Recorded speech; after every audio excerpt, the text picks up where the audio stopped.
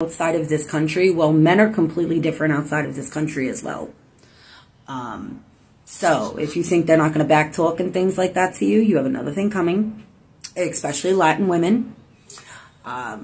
Any Latin woman. They want their visas. That's why, you know, they'll go with it, because they want their visas, not because they actually want you.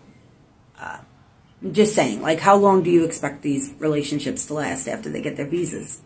Fam, I have to point out the irony when Western women state that foreign women are with Western men conditionally. Western ladies, what would be the difference between foreign women and you? Do you really think Western men don't know all women love them conditionally?